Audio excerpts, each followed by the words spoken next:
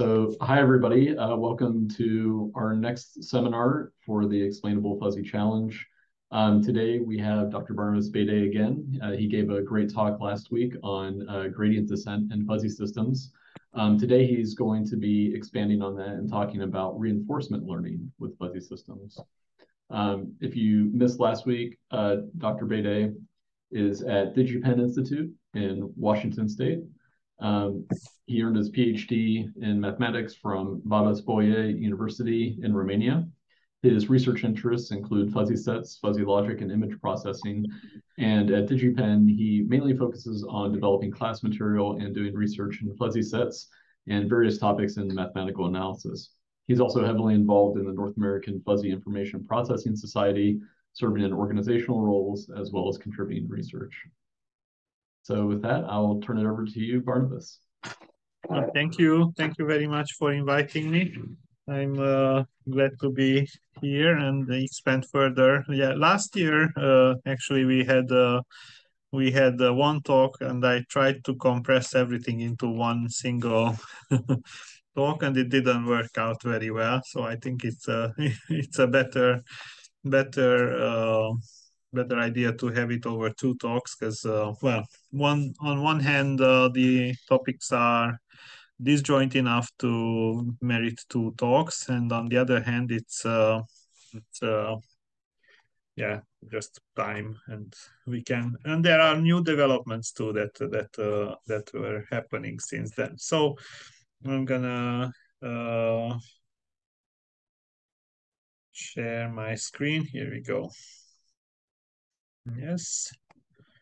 So we will talk about reinforcement learning, and as Tim mentioned last week, we had a talk about fuzzy systems, and I'm going to start with reviewing some of that, what we will be using today, and specifically Takagi-Sugeno fuzzy systems we will be using.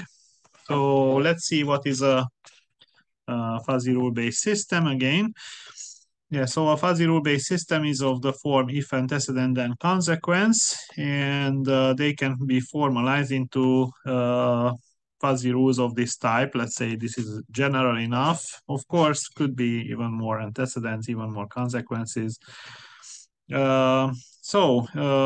If X is AI and Y is BI, then Z is CI, where AI, BI, CI are fuzzy sets, and there is a counter for the rule number. So how to evaluate this in the Mamdani setting? You would evaluate using basically taking maxima about the firing level with the individual outputs, and then taking the center of gravity of that as a result, yes, to get a single output at the end of the day. Yes, and the picture for that was kind of like this. And Mamdani systems are pretty much the most interpretable ones in the fuzzy field, so they can be translated into humanly understandable fuzzy rules.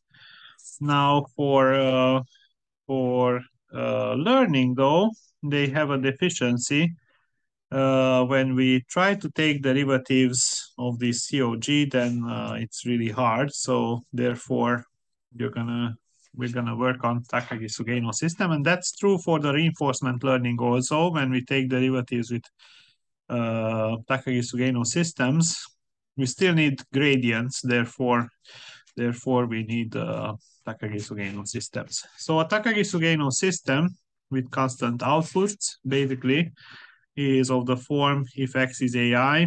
There could be here and Y is BI, but I just forgot to make this general enough. So there could be other antecedents here. Then Z equal WI, and WI is the output of the rule. And this time it's a constant. This output then can be combined into a weighted average of the outputs. So Takagi-Sugeno system has fuzzy antecedents and crisp consequences, but the main advantage is this formula is a lot easier than the combination of the two formulas over here. and there. Yes. So this means that Takagi-Sugeno systems are Takagi-Sugeno-Kang systems are easier to manage in reinforcement learning. So let's start working on reinforcement learning. So the outline of this part will be, we will talk about reinforcement learning in general, and then specifically how this can be achieved in Takagi-Sugeno fuzzy systems. This is still an ongoing research, so there are many areas that are still under investigation, and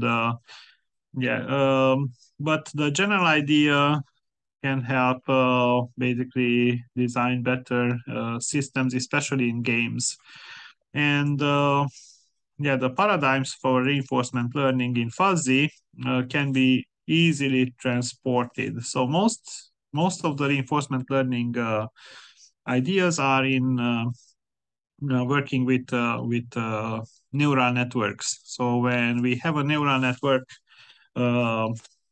learning with reinforcement learning, then to translate that into a Takagi-Sugeno system with reinforcement learning is relatively easy. We have the same ideas, the same theory, basically.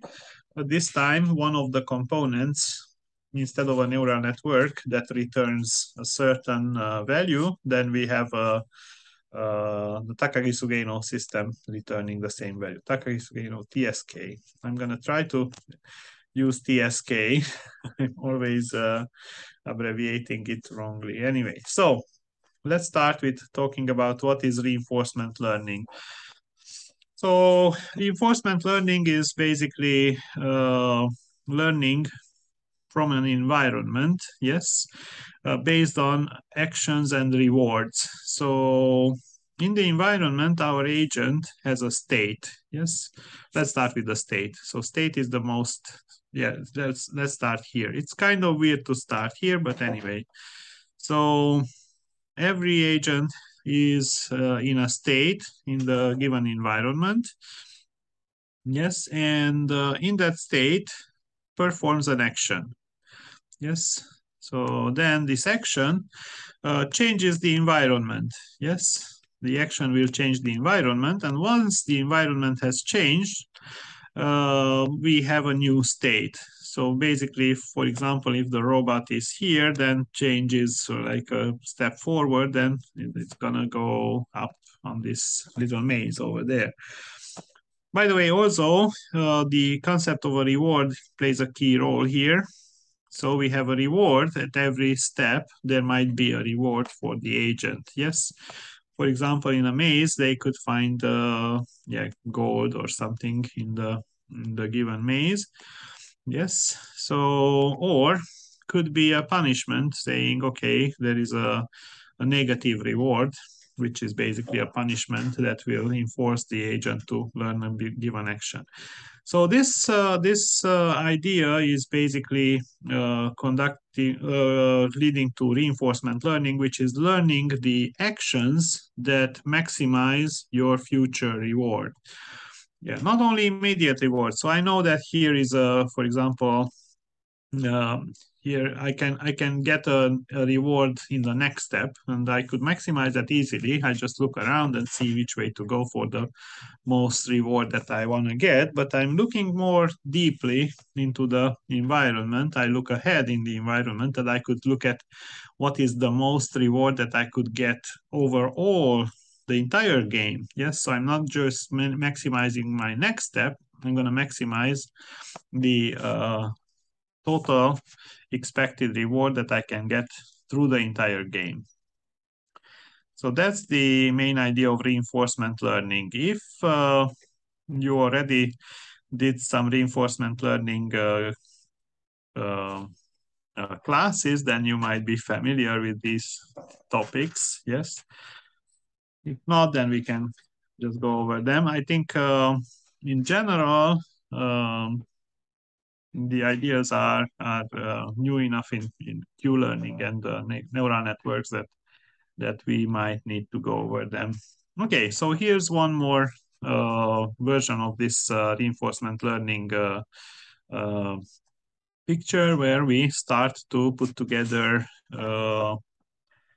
basically notations that we will be using. So the state of the agent is ST at time t. The reward that it gets is RT. The action it takes is AT. And then in the environment, it's gonna end up being in state ST plus 1, gets reward RT plus 1, and so on and so forth, and continues on this loop. Okay, let's see a few concepts in the terminology. S is the set of states. ST at a given time t. A is set of actions, all possible actions that I can take. Yeah, for example, in a maze application, you have a maze and you want to go with the robot through the maze. You can go 4 directions. So we have 4 possible actions: north, south, east, west. Yes, and at any time you could choose one of these actions. Pi is the policy. Policy is what action to be followed at given state S. So, for example, if the policy will tell me if I'm here, which way to go, this way or this way or this way or this way. Let's say that here's a big reward for me, then I'm gonna be going this way. That's the policy telling me which way to go here.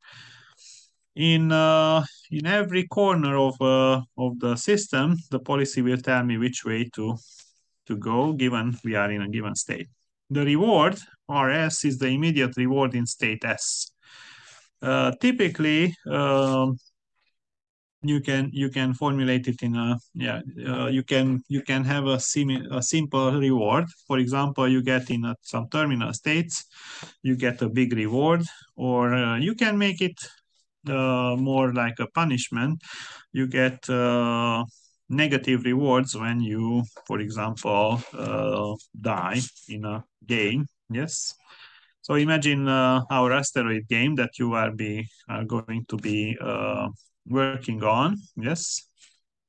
The reward contains a possible reward. There are many ways to construct this. And yeah, I think the team from Digipen used the following type of rewards. We got rewards for every asteroid that was hit. Yes, and then we've got rewards for staying alive. Yes, and yeah, got big negative rewards for dying. Yes, for losing life in this game. And so altogether, you can get a reward that makes the game better. Reward is one of the most important things. If you formulate correctly the reward, then you can get the system to learn better. The process of basically setting up a reward system that works well for a given problem is reward shaping. Okay, transition probability. Probability, this is the probability that given state, we are in state S, we took action A, and we end up in state S prime. That's going to be the transition probability. For example, yeah, let's say that you are following a rule. Yeah, you want to go north, but there is a transition probability of, let's say, 0.8% to go north. And there are chances that your agent doesn't follow the rules. For example, you are driving a car and your intention, your action is to go faster. Yeah, let's say that you have a probability that it will go faster, while there could be other obstacles around, and there is a probability that it will not go faster even if you want to. So there is a transition probability from one state to the other. Value function. Value function is the most important concept here. Is the total expected reward. Yes. So what is going on here? You're starting from a state as 0, then you're taking action A0, then you end up in a state S1, let's say, then action A1, then state S2, and so on forever. You get a reward R of S0 in the first state S0. Then you get a reward RS1 in state S1, RS2 in state S2. Now the future rewards are discounted. So this is a discount factor. So yeah, you know, there is a Hungarian saying that it's better to have a small bird today than a big chicken like tomorrow. So, you know, it's gonna say that. All right, that's not a good translation, but yeah, that's the idea. So I want the immediate reward to be mine. Yeah, then the future reward I counted, but I don't count it necessarily as strongly as the immediate reward. Yes. This gamma is a factor to typically is 0.9 or something like that. So that's a typical value for the discount factor. In this way, you're gonna get basically a total reward over the entire game here. Yeah, by the way, the agent plays a game in this, my interpretation of this, but it could be different than a game, could be driving an autonomous vehicle, and then staying alive is basically the reward, not hitting anything, positive reward, hitting something, negative reward, going too fast, negative reward, yeah, so on and so forth. Okay, here's a typical example. This is actually from Kernighan, Ricci. No, I don't know. One, no, it's from Norton. Okay, one of the basic AI books in the field. So here we have a mouse. Excuse my drawing skills. Yes, so here we have a mouse, and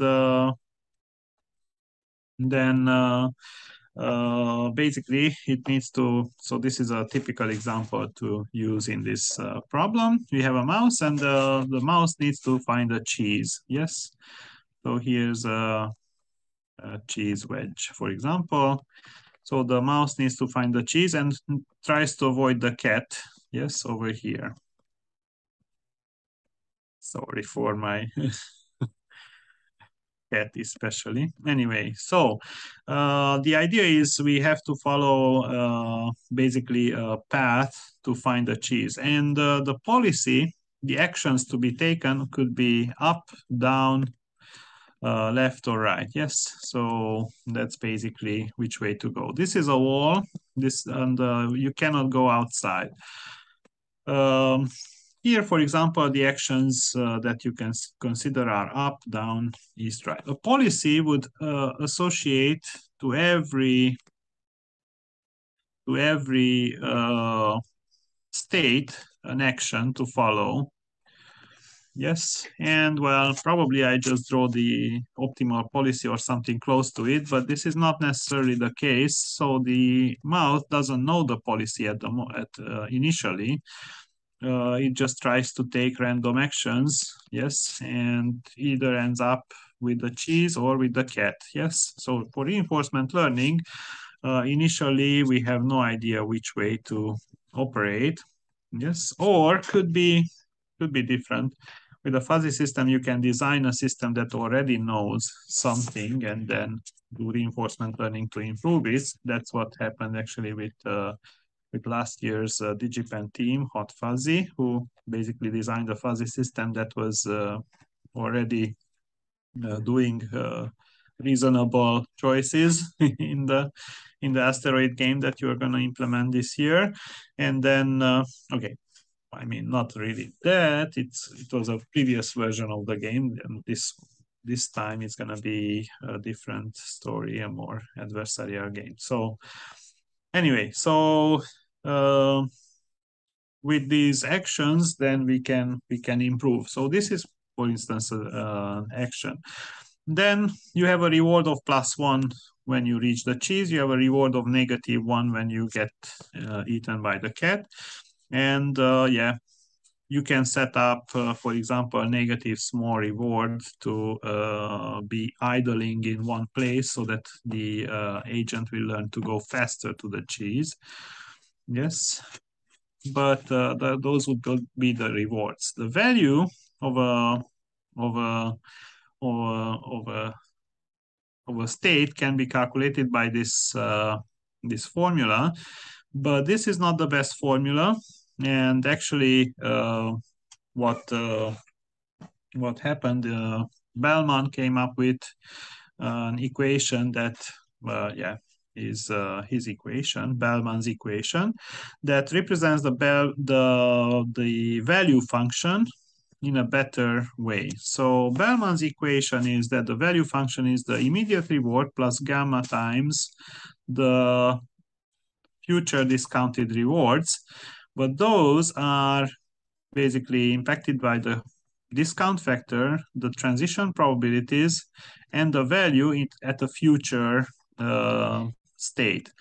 So for example, here, let's say the value here is 1, then this has a immediate reward of negative 0.1, then you can calculate the transition. Let's say that the mouse tries to go this way, and let's assume that we have a 0.8 probability that the mouse will follow the instructions. So there is an arrow showing that way is the cheese, but the mouse is gonna follow it with 0.8% probability, and there is a 0.1% probability to go this way or this way.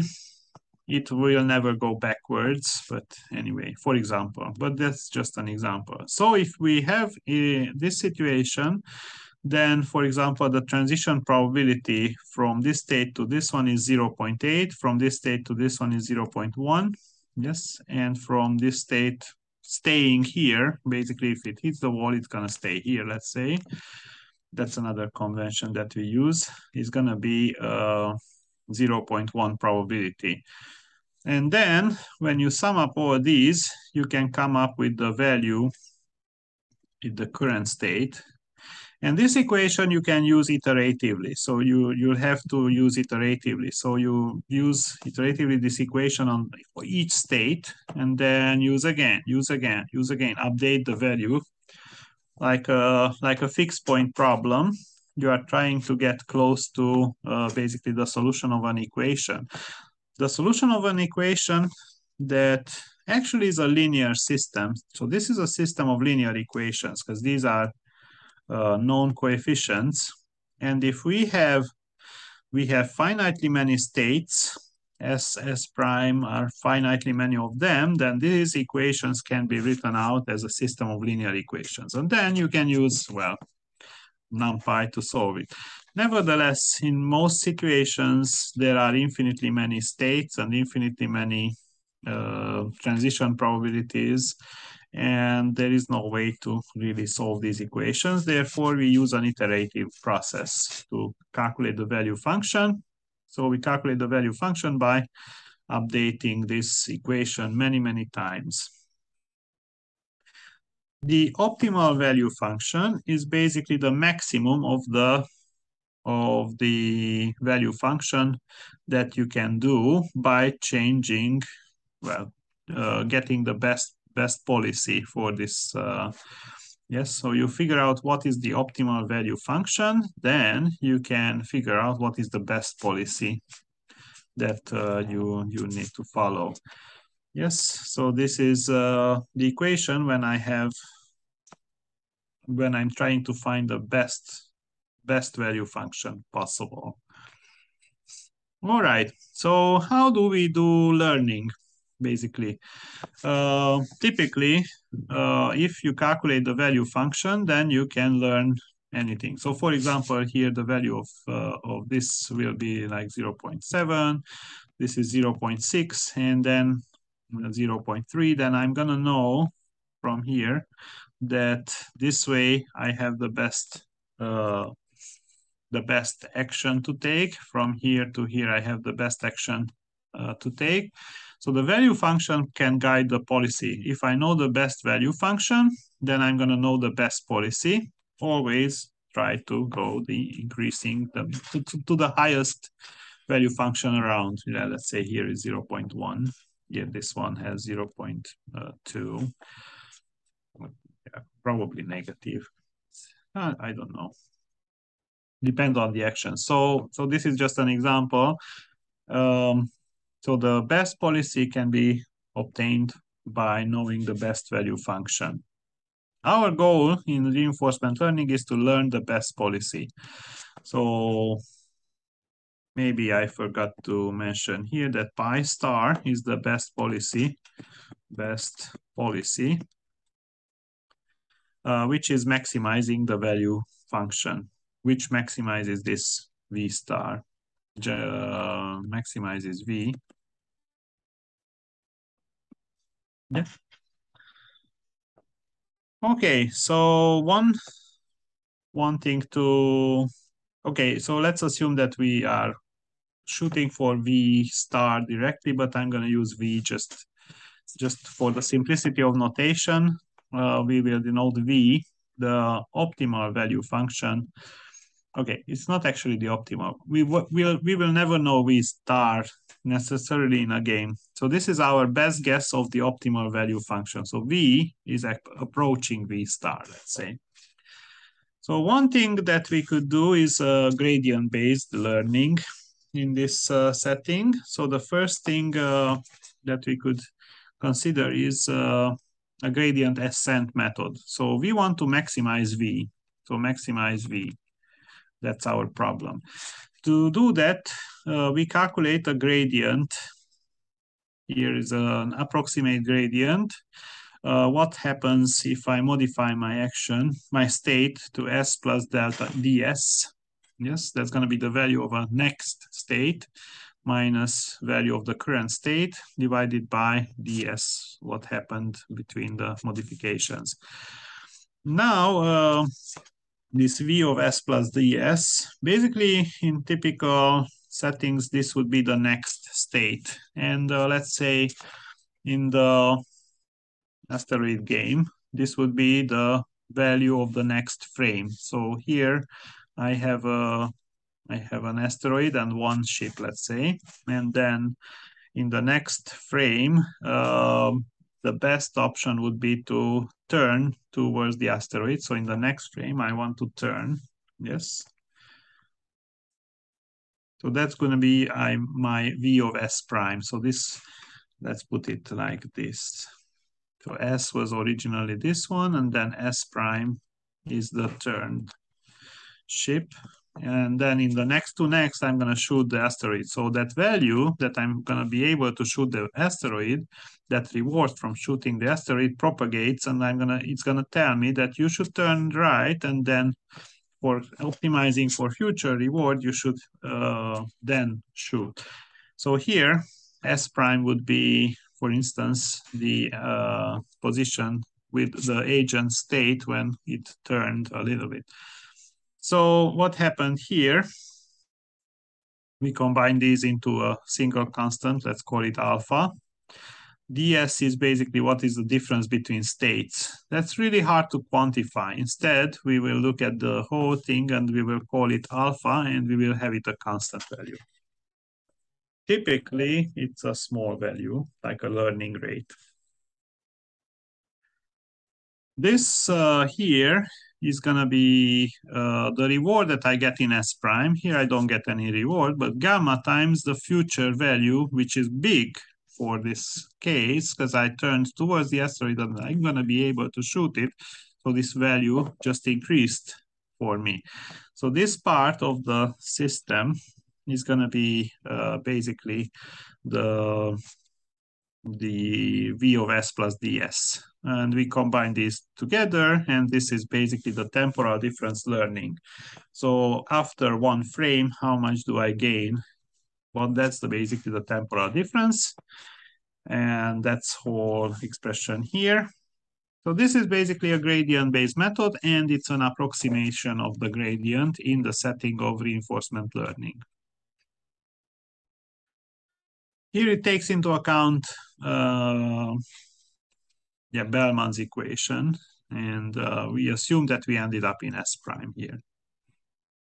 with different probabilities, you can get different S primes here, but then your update rule will basically will not change that much, because this will be then closer to VS if it's not a bigger reward. Okay, so this is temporal difference learning. Now Q-learning, another approach to reinforcement learning. Temporal difference learning is very popular, and it was the first basic reinforcement learning method. Nevertheless, it's kind of unstable because there is a network that typically, so value function. So how in neural networks learning would work? The value function is basically given by a neural network output. And then I'm going to calculate everything else. Here, this is the neural network output. Here is the future states output of the network. The value function is always a neural network output, and I get a reward. So what is going on here? The network is chasing its own tail. That's what happens here, because basically this modified value will be immediately V of S will be getting closer to this value. So if this is not stable, then V of S will be also not stable. So this needs to be more stable for the problem to work out. Otherwise, the network could just chase around and get nowhere. Yes, for example, if it turns too much, imagine this as turning too much. The value function is probably gonna be, okay, I turned too much. Now I'm gonna turn back, but I'm turning again too much. So I chase my own tail immediately, then it could be a problem for this setting. Okay, so to avoid that, we have different options. One of them is Q-learning. Q-learning is basically optimizing the so-called action value function.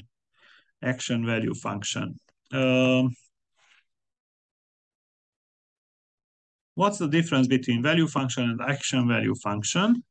It takes into account the state where we are at and the action that we take from there. So action will basically, so the action value function, okay, I tend to call it quality because that's just simple. The Q quality function is basically the quality of a state and an action pair. So let's say that we are going back here to the mouse and cheese example. So here we have all 4 actions. Yes. And we will have a quality of this state given action up. So we will have four quality values here in this. We will have 4 of them. Q of if of this state action being up. How good is action this state if I go right? How good is this state if I go left? And how good is this state if I go down? Yes, all 4 are computed for this particular state, and I could do that for all states. So this is just this S. Let's say this is S1. This let's say 0. So Q of S0, and then all of those, etc., etc. And you have all of those Q functions for all of them. Now, if I am able to learn the Q function, that's kind of a more detailed value function. Among them, I'm going to have the value function. The best of these 4 Qs is going to be the V function. So if I'm able to learn Q, then I can get V and I can get the best action, the best policy again. So the goal of this of Q learning is to learn the best action value function. So Q of SA is the expected maximum reward obtained at state S if we take action A.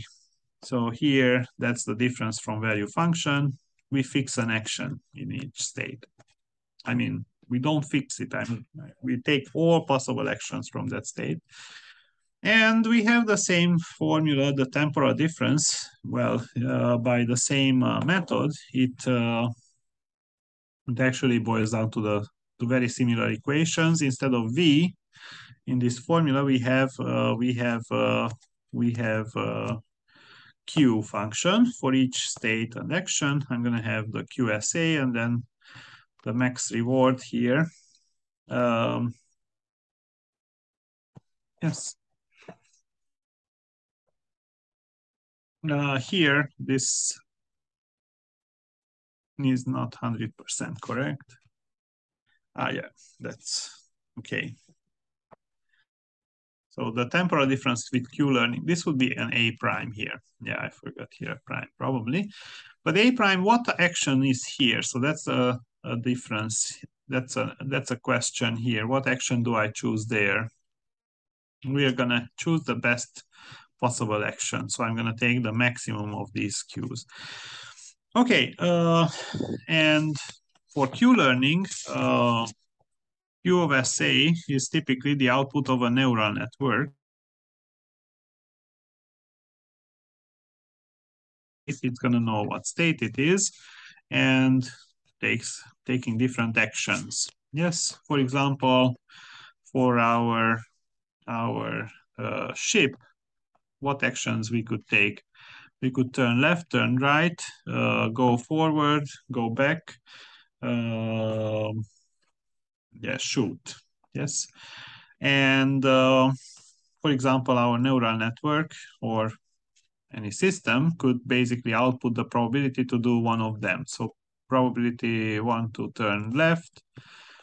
So we have a network that basically comes in strong from the input values that are here. That network will output turn right, turn left with different probability to turn left, probability to turn right, probability to shoot, yes, and so on and so forth. You can get here all actions. And the network has weights. WI, weights, denote weights in any layer anywhere. And you can do Q learning, deep learning on these networks, let's say. Then in this situation, when we learn WI, then we will update it according to this equation right here. So this is how we could update weights of a system. Now in this, in a typical deep learning paper, this would be a neural network weights. For the case of a fuzzy system, these will be weights of a fuzzy system. So basically, what is to note here is that we don't have a big new theory needed for reinforcement learning in fuzzy. We can adapt the reinforcement learning theory from deep learning directly to fuzzy, as Takagi-Sugeno systems are very, very similar to neural networks, as we saw last talk, no? So there is one problem here, though. What action is here? This A prime is what action? So I'm going to take the best possible action. Yes. So to maximize Q, the correct equation is basically, old value of Q plus alpha times, and this is future reward. And here I'm going to look at the best action in the future reward. And if I iterate on this equation, I'm going to see that it's going to take into account the best future action, which takes into account the best future from the future, and as second, and so on and so forth.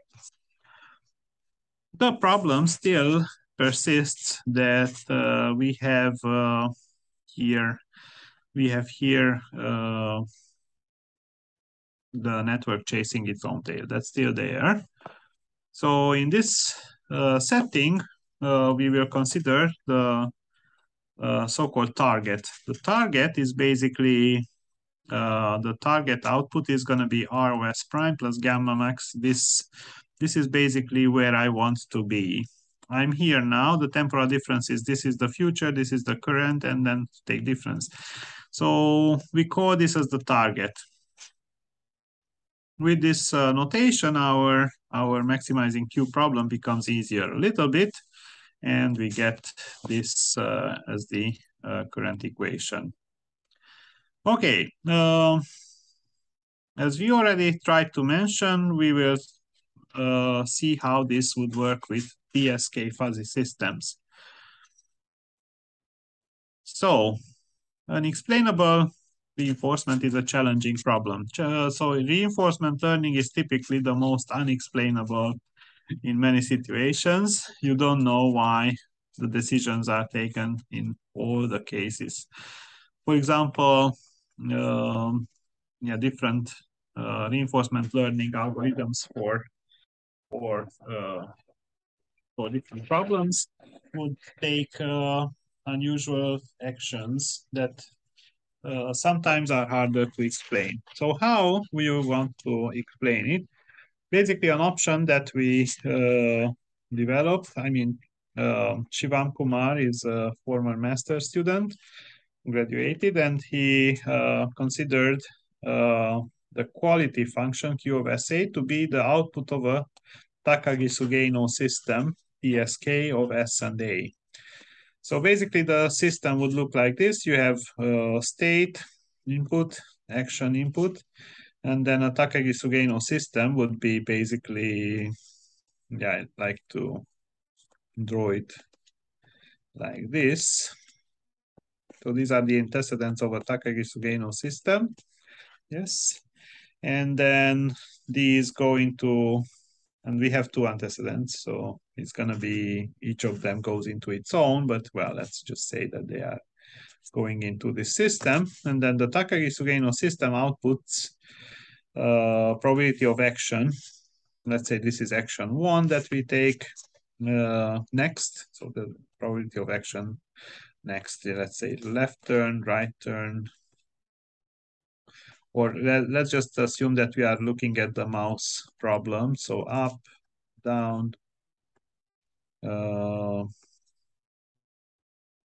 right, left. So we would have like a probability for each of them. So TSK of S and A in this layer is going to be basically the probability to go up from this system. The Takagi-Sugeno system, basically to update Q, we could still use these same equations as before. So when you are learning with a system like here, we have two steps. We need to update Q, and we need to update the weights that calculate Q. And those iterate against each other. So this one, like fuzzy clustering, you would have an assignment step and an update step. So basically, we have weights that are going to be updated, but that changes how I calculate Q. Then I need to recalculate Q. Then that changes how weights are going to be calculated because it's changed the target and, well, everything. So then I recalculate Y, W, and so on and so forth. So basically, the update steps of Q and W alternate each other in a reinforcement learning. So for the Takagi-Sugeno reinforcement learning system, the same is true. I'm going to calculate Q of SA by the TSK. Then I update the weights of the TSK system. And then I calculate Q again by the TSK, update the weights. There is another step that I didn't show. Recalculate Q, or update Q based on the equation here, this one. 1. And here I think I forgot the max. Yeah, so here this should be with the max over A. Yeah, so this should be the same equation as here. We need the same max over A. Yep. Okay. So that's basically the idea of a Takagi-Sugeno fuzzy system.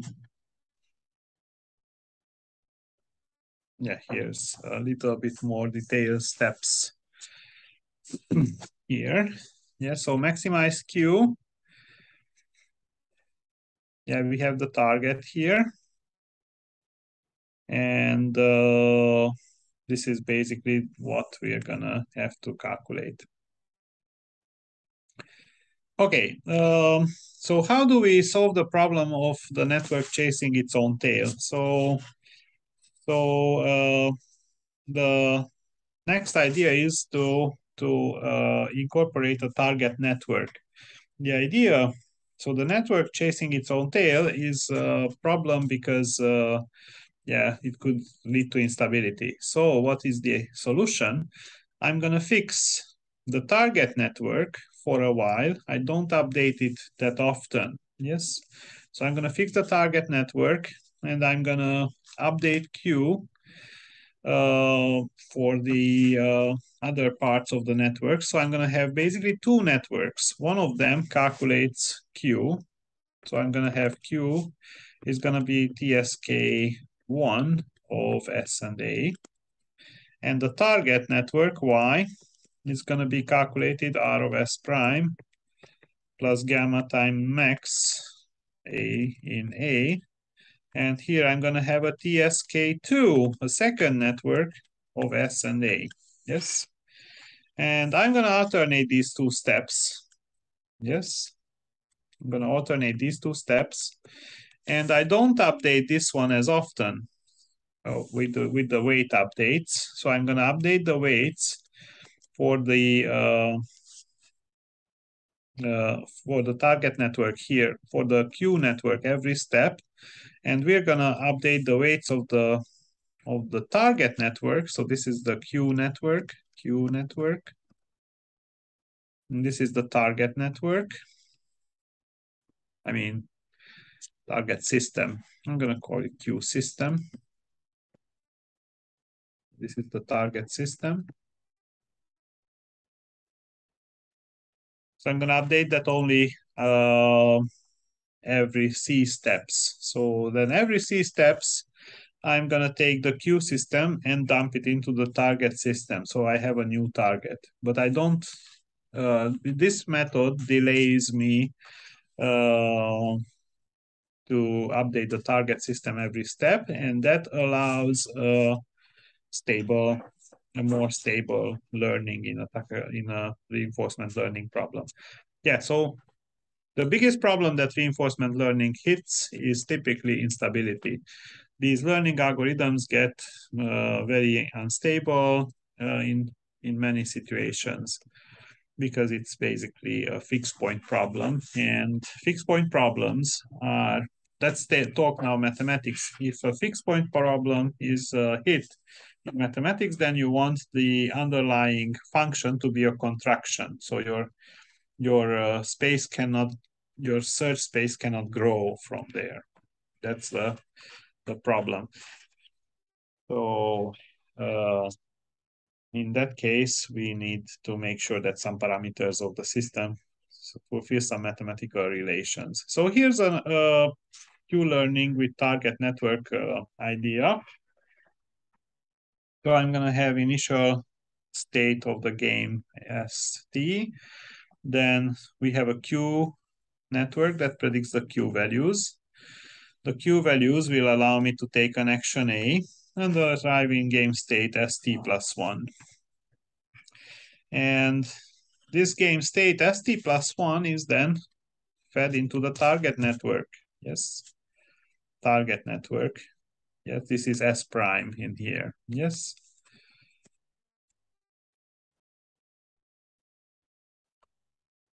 And in the target network, I'm going to calculate the Q values using this target network. Is used to update the Q values. Yes. But I don't update the Q network necessarily. So periodically, I will basically synchronize the two networks. so that I have basically learning. Now let me think if you basically go Q network to the target. Yes, so periodically you copy. So actually I was wrong. You don't dump here the Q system. You basically copy the target system onto the Q system periodically. Yes. Okay, so this is one paradigm that improves reinforcement learning, so it becomes more stable. Another idea that basically works further on the target network idea is the experience replay. So in this case, the agent stores previous experience, which is in the set of I was in state ST, I took action AT, I got reward RT, and I ended up in state ST plus 1. So all these, for example, are stored as experience. So the experience of our agent in the asteroid game could be, for example, I was here, then I turned, then I shot this asteroid, but there are now 2 more asteroids, and then what happens next? So I can store couple of those p elements, p minus 1 elements from et minus p to et. So I'm gonna have basically p plus 1 element. So basically I'm gonna have a finite value of previous experience, and the target value is now not calculated by a target network, but is calculated, well, okay, sorry, that's wrong. The target network is still calculating the target value, but it's based on mini batches from the replay memory. So it's gonna take, I don't know, a couple of elements from here, like 3, let's say. And based on these 3 elements, it's gonna take the calculation to the target value. So in this setting, the Y target value is R of S prime plus gamma TSK2, a target system, but this target system is based on parameters from experience, from the buffer of experience values. Yes, so previous states and actions that I have taken before. Yes. So that's the idea of experience replay. This stabilizes, again, reinforcement learning algorithms. Finally, and actually this was the system that was implemented last year for the winning winning game by Team Hot Fuzzy from Digipen Institute of Technology, is basically actor-critic architecture, where we act out a policy. We have a policy. Yes, we know what actions to take in every case. Well, predicted by the Takagi-Sugeno system. So the ESK system predicts what action to take. Turn left, turn right, etc., etc. And that policy is now the actor. Yes. And well, we enact the policy. So basically the agent plays the game based on this TSK system. Yes. So agent plays the game for a couple of frames. Actually, I think they were like 100 frames or so.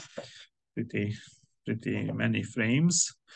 So the actor would yeah, okay. I don't know exactly what are the I'll have to for a talk like explaining exactly what was the winning strategy. We need to invite students who actually competed. But I think I have an idea how this really worked. So excuse me if I was incorrect or partially correct in some of these situations. What was this? Sorry. Okay, so basically the actor plays out the game and then collects reward, and policy is followed. Policy is the TSK system in the current state. Then we calculate the temporal difference error, the TD error, and that will change the value function. Yes, that's the critic. I use the TD error to calculate the new value function. And then that new value function will change my policy. Yes. If when I change the policy, if this was a good idea. So if the TSK system, I changed the policy and it kept losing, then of course I don't change it. So I'm only changing it if I get more reward, if I after changing the policy versus before changing the policy. So actor critic architecture is probably the simplest method of reinforcement learning. Yes, so actor estimates Q and the value function by acting on our current policy. Yes, critic basically calculates the temporal difference, reward through the new policy versus reward from the old policy. If TD is positive, so if the new policy is better than the previous one, I'm gonna make the policy change. I'm gonna update my policy to be the better one. Yes. And well, we used over multiple steps. I mean, not we, the team. I was just watching and learning with them at the same time. So an actor critic architecture is basically a very good method to learn, to produce a reinforcement learning algorithm in fuzzy. Yes. There are many other things in reinforcement learning, and there are always new developments. There are huge developments in various fields of reinforcement learning. Every week probably there is a new strong paper on new ideas in reinforcement learning. So this field needs to be watched closely, and then the fuzzy versions will adapt accordingly. Yeah, conclusions from this talk are basically using reinforcement learning with target network and experience replay and actor critic environment. Oh, by the way, sorry, also I forgot to mention that the team had a target network as well, so didn't update right away the things, even though actor critic would say you updated right away. They had a target network that was updating it, not every step, basically, to try to make the learning more stable. Yes. One limitation of the model, of these models, and in reinforcement learning, one big limitation is training time. Yes. Reinforcement learning that is on a complicated enough problem will take a lot of time to train. Yes, and the system trained over several days or weeks, probably several days, probably on a machine with 2 GPUs. So it was pretty much intense training. So there is limitation there.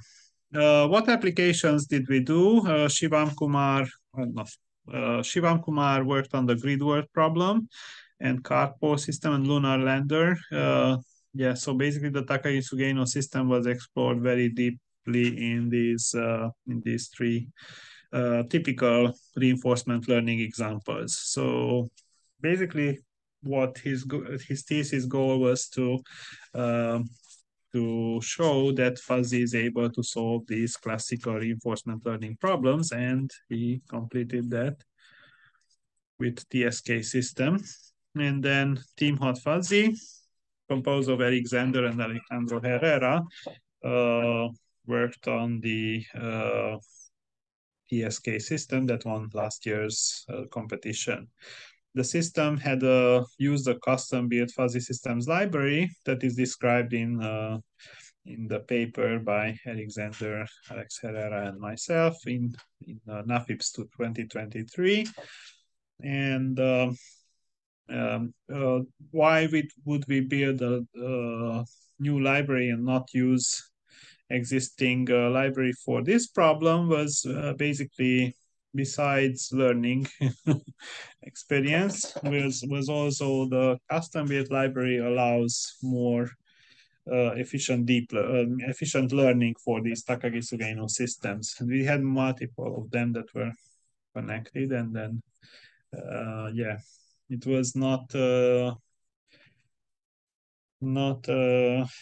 possible to use scikit-learn fuzzy for that because of the limitations of the system. It didn't allow fast enough calculations in many cases for the reinforcement learning, where you really run the game over many frames, over multiple epochs. All right. So reinforcement learning can be implemented successfully in fuzzy, and future direction that I think would be very interesting to investigate is deep reinforcement learning in fuzzy trees. So how deep learning would allow us to basically backpropagate errors through a fuzzy tree. That would be a very interesting problem.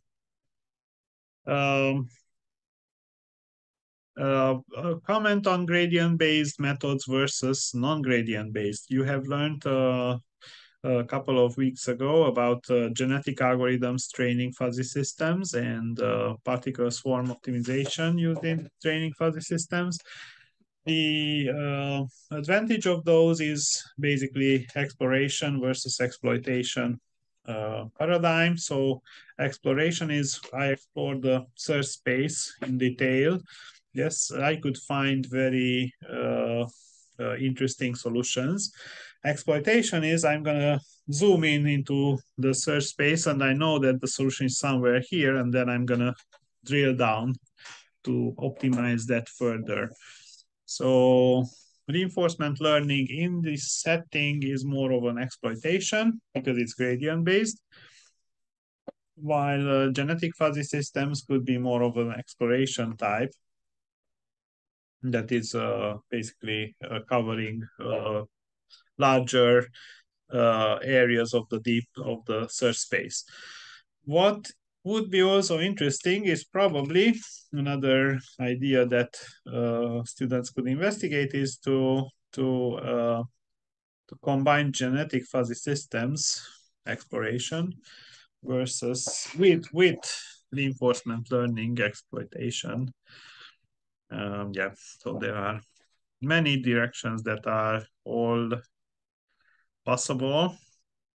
The references that I used is basically a book that I wrote on fuzzy systems.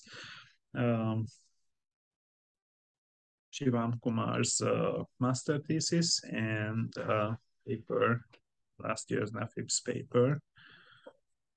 2023 now. It's so the conference is in 2022, but the paper appeared just now, and it's in a volume that is already published for 2023. So I did not time travel. Yeah, thank you very much. That's all for today. Any questions now, if you have? Thank you, Barnabas. Let's see.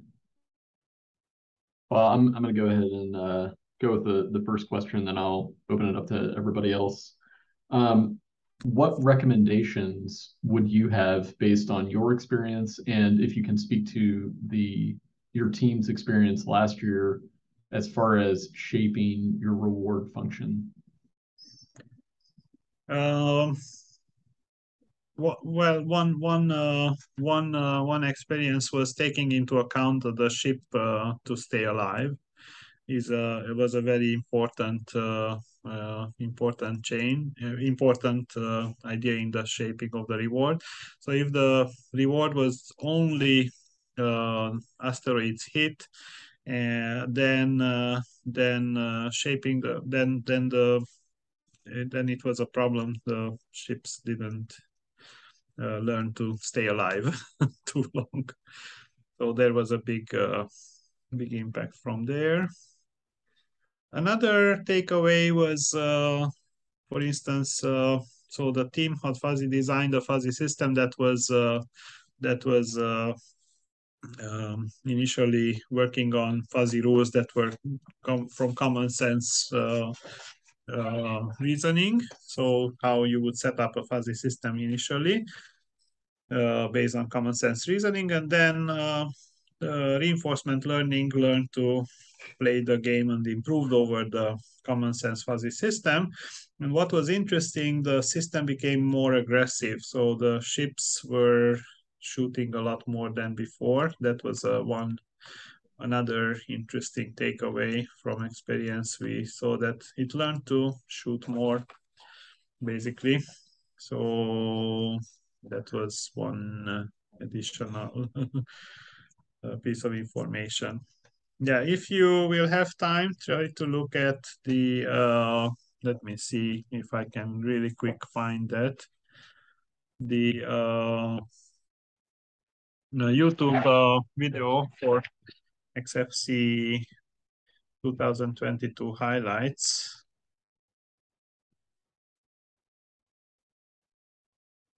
Yes, so I don't know if you can see what I'm seeing here.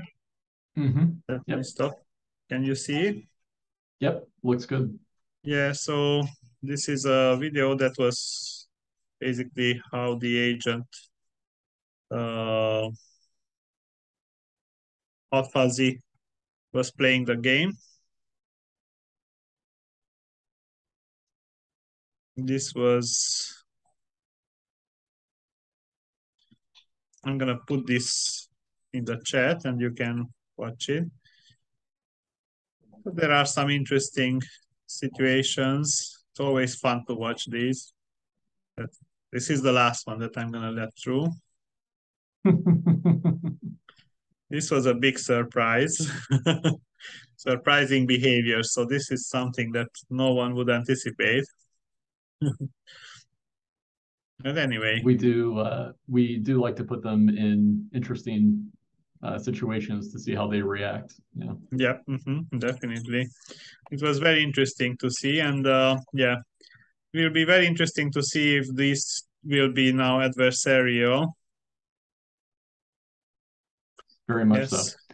And actually, on the topic of training time, can you speak to how much training time once they had their final configuration with selection of their functions for whatever they were doing with actor critic methods and their final architecture? Do you know about how long that took to train in wall time? Couple of days, I think it was the final system, and the machine was a 2 GPU 3060 NVIDIA machine, which was, and the team used basically the GPU a lot for the calculations. So the code was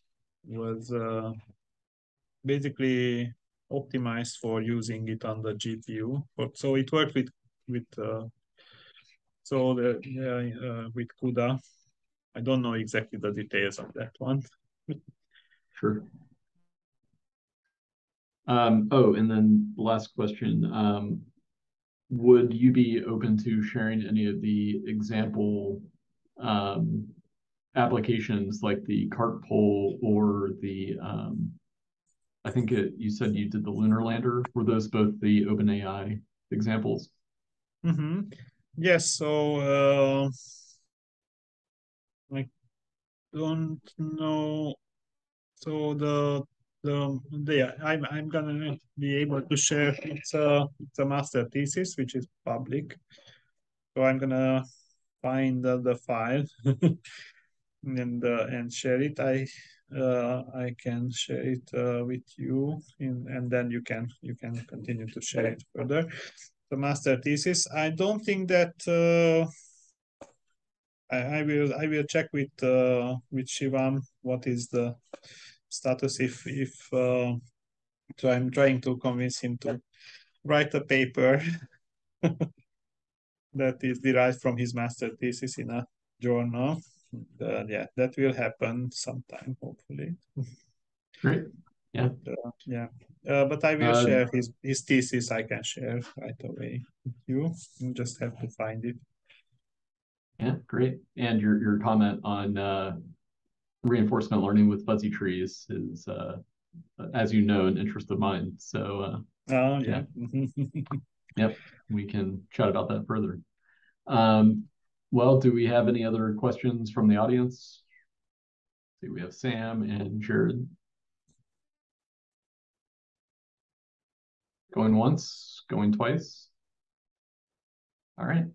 Well, thank you, Dr. Bede, for giving a great talk on reinforcement learning. I learned some new things about things that you guys have been working on, actually. So, yeah, that's very relevant to the student competitors. Hopefully, they take some of the advice, and with some examples, maybe they'll try implementing it. Thank you very much for the invitation, and well, looking forward to working with you in the future on fuzzy trees. Absolutely. Yep. All right. All right. Thanks a lot. Yep. Thank you. Bye, everybody. Thanks. Bye.